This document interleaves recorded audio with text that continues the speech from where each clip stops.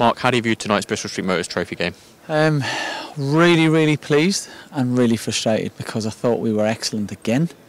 Played some really good football, created a lot of chances. The keepers pulled off some really good saves, and with really good moments in the game. So really pleased. But we've lost, admittedly, against a very good side.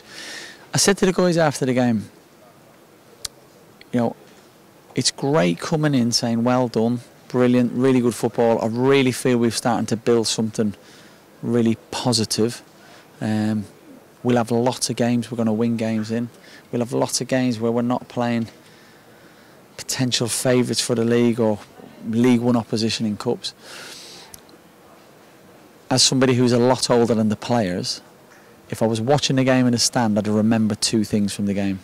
Didn't react to a short corner quick enough, and I said the half trying to step in and win a ball he shouldn't even attempt to step in and both of them ended up in goals. And I said to the guys, they're the things I'd remember about us if we walked away, which is a shame because I thought some of the football was outstanding. If we touch on that slightly, of course, I'm sure there'll be moments that we can learn from now, kick on, make sure they don't happen again.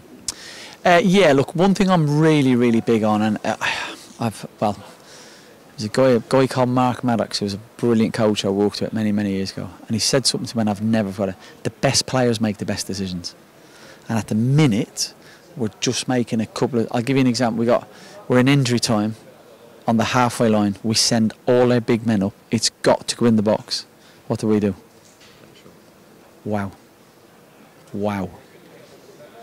If my 7-year-old done that, I'd question him.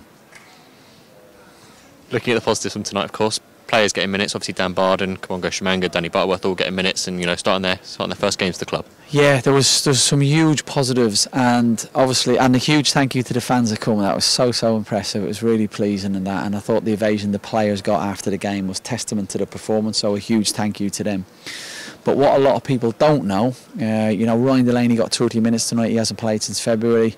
Gav Kilkenny is load compromised. Cabs is load compromised. So we'd Dan making his debut. So we'd lots of things tonight. We've put in an outstanding performance with a really good side, while having our hands tied a little bit through nobody's fault. And I'm sure Gary might say he probably had the same problems as well. So, but that was a huge positive. Along with some really impressive individual performances. One other positive, of course, Joel Cottrell getting his first at the club with a great strike. Yeah, look, he's a fantastic player. Did really well for us as a 6. We feel his best attributes are as an 8 playing higher up the pitch. He can finish off both feet. Seen him do that in training loads of times, so really pleased for him. He nearly scored goal of the season against Notts County on Saturday, so it was nice to see it be on the right side of the post tonight. But he was awesome tonight. Young player, not played a lot of minutes. He's probably injured for the last 15 minutes, but we've made all our subs. Real mature performance from him tonight. You touched on players being load compromised, maybe making their first starts in a little while. So how important was tonight in terms of match minutes and sharpness for league games? Really big.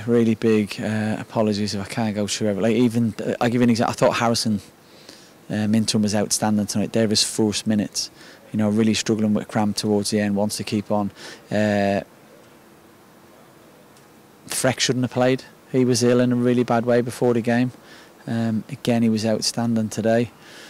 Probably didn't need the minutes, but obviously Ryan was load compromised. I said great to get him back, great to get minutes into Cabs. Thought Jay Kane was really impressive tonight. Somebody that keeps, not knocking on the door literally, but keeps knocking on the door saying, come on, have a look at me. There's just so many positives. It's just a shame that at the minute we're not getting the results don't reflect the performances ultimately, and it's all about results ultimately. How frustrating is that to a point? Obviously we know about its performances and getting used to the new play style, but how frustrating is that to sort of get those results that we know this performances deserve at times? Yeah, it is frustrating, but what I have to recognise is the opposition. We've played a League One team tonight. We've played a League One team in the Cup, and I felt we should have won tonight. I felt on chances we deserved to win. I thought we were the better side against a very good side. Walsall was definitely a damp day for us physically. Our stats were really poor, but we were well beaten on the day. Outside of that, I think we've been very good in all our games, and that's you have to focus on the process. You have to focus on the process of what you're trying to do. What does it look like? Are you seeing things in training? Are you seeing messages? Are you seeing patterns of play? Are you seeing the DNA that you're implementing? And we're all over it. But there has to become a point where the performances turn into wins. I say that really carefully and respectfully. It's far too early into the season now. And I also said to the lads before the game, this is really important, which they won't pick on. They've missed a lot of pre-season with me. Like, we're probably 3 weeks behind where we should be because I haven't been in, and I really, really feel for them in that regard. And that's a lot of time on the grass. But where we are from a football perspective, I think we're really in a really good place. With that in mind, we'll take the positives going into Barrow back in the league on Saturday.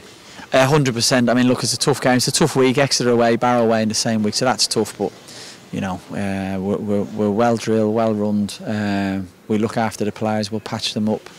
Get some food into them, rehydrated, and we'll be good to go. But it's a game we're looking in the form we're in and how we're playing and what it looks like. It's a game that we should be looking forward to, and the players should be looking forward to.